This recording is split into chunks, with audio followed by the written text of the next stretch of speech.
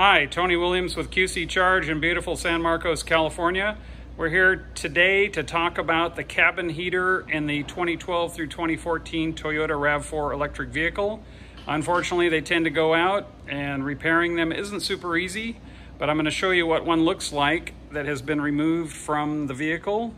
So right here we have the actual cabin heater, and it's a pretty innocent looking thing. All it really does is have a high voltage DC power that goes in there. That power comes from the DC to DC converter. Unfortunately, when these fail, they tend to blow the fuses or destroy the DC to DC converter. And then it has another plug that is used for 12 volt power. So very, very simple. There's a little ground lug over here. So the item itself has these little clips that are all around the perimeter, and when you pop those off, then you can just open the unit up, and there's going to be some little teeny tiny clip-on connections right there. You can take those off and you can see what's inside.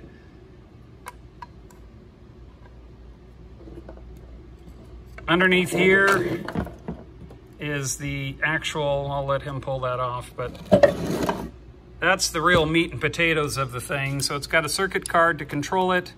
And then once you remove the circuit card from the top of the unit, it just clips on with a little plastic gizmo.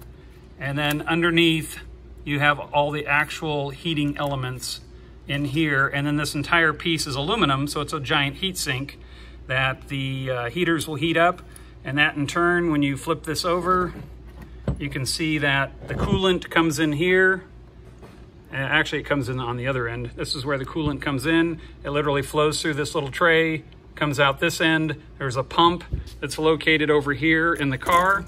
And then there are the heating elements. And when we flip that over, you can see that the coolant literally just goes through here, and those get hot. And that's made out of aluminum. So that weighs, 5 pounds or 10 pounds or so.